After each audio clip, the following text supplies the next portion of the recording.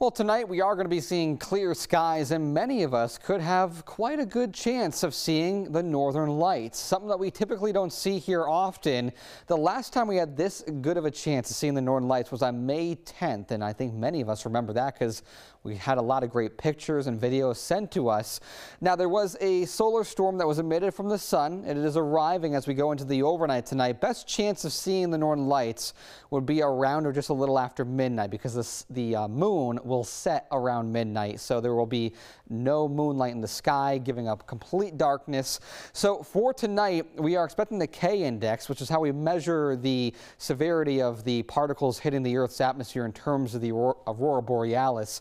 So the geometric storm chart here puts us at 8, which is severe, which could usually bring the northern lights down as far as the mid-Atlantic, giving us here in western Massachusetts a chance to see the northern lights. Now, if you want to walk outside and see it, a few ways you can do so is get away from any lights, city lights or town lights, go to a dark area, higher in terrain. If you can get on top of a hill or above the tree line, that would be good. Look to the north.